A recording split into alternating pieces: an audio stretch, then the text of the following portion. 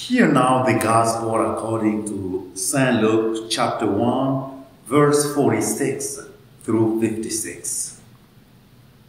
I want you to sit down comfortably, breathe in God's love, and exhale all these anxieties, all your frustrations about this season, all your worries about not accomplishing this task or that other task.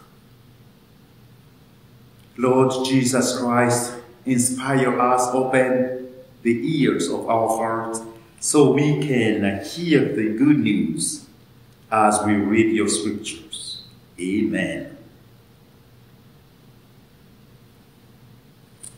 And Mary said, "My soul magnifies the Lord, and my spirit has rejoiced in God my Savior. For he has regarded the lowly state of his maidservant. For behold, and henceforth all generations will call me blessed. For he who is mighty has done great things for me, and holy is his name, and his mercy is on those who fear him from generation to generation.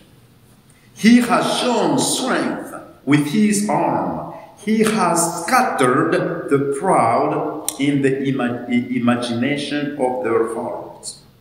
He has put down the mighty from their thrones and exalted the lowly. He has filled the hungry with good things, and the rich he has sent away empty. He has helped his servant Israel in remembrance of his mercy, as he spoke to our fathers, to Abraham, and to his seed forever." And Mary remained with her about 3 months and returned to her house. This, dear friend, is the word of the Lord. Thanks be to God.